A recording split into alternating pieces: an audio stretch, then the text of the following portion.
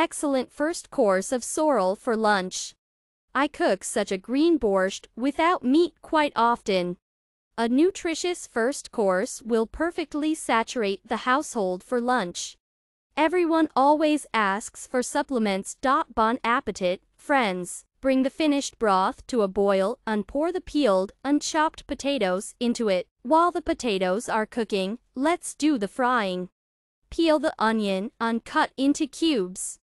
Peel the carrots and grate them on a coarse grater. Fry in a frying pan until golden brown and add tomato paste. Lightly fry and pour in a few spoonfuls of broth. Put out for a few minutes. Pour the roast into a saucepan and add salt, pepper, and bay leaf. Wash the sorrel well and chop it in a separate bowl. Beat the egg with 1 tablespoon of broth. Constantly stirring the boiling borscht, pour in the egg, then add sorrel. You can use not only fresh sorrel, but also frozen and canned.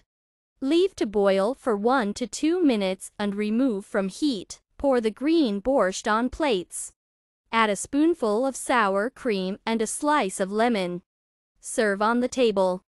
Enjoy your meal.